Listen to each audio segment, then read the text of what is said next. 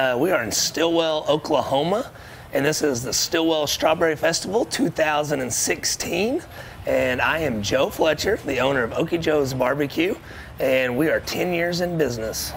On the business side of this is a huge day for Okie Joe's Barbecue, as well as the downtown economy in Stilwell. There's 30,000 people that come into town for this one-day event. It's one of the biggest one-day events in the state of Oklahoma. We're proud to have it. We want to be a part of it. We put everything we can into it. The whole week's a big week for us. The week we'll probably do 3 times this business this week as we normally would do. So on Strawberry Festival, we specialize in turkey legs. We'll push through about 500 to 600 turkey legs in the next 2 hours. And we do our regular barbecue menu and things like that. It wouldn't be the Strawberry Festival without the Cherokee Nation, and it wouldn't be the Cherokee Nation without the Strawberry Festival.